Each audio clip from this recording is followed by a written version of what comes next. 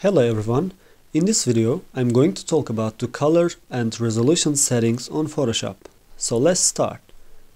Here, resolution is the quality of your setup. It means how many pixels do you want in an inch. It really changes the quality of your project.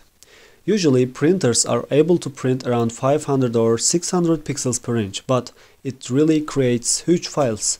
So from my experience, I recommend 300 pixels per inch. It is good resolution also when you print. I haven't experienced a problem with that. And about color modes, if you are going to print your project colorfully, you should work with CMYK colors because it matches with printer's colors. If you are going to use your project digitally, I mean on screen, on web or something like that, you should go with RGB color setting, because it matches with screen's color format. And here, if you forget to set up your color settings, you should go to the image mode and there you can select your preference. And for resolution settings, you should go to the image and image size tab. That's all. Thanks for watching.